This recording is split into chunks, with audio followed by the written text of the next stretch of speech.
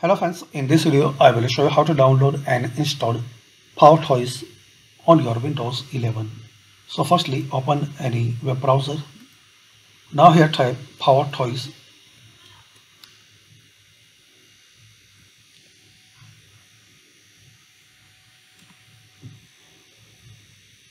Now open this official link.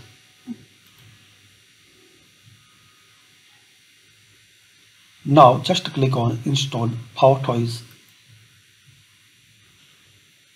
Make sure it will require these all features, then click on install.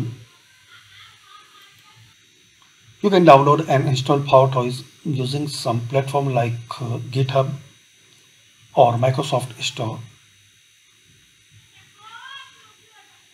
So click on Microsoft Store.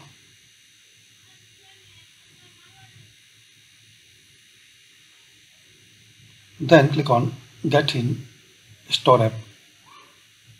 Open Microsoft Store. So complete downloading process and install it. So this way guys, you can download and install Microsoft PowerToys.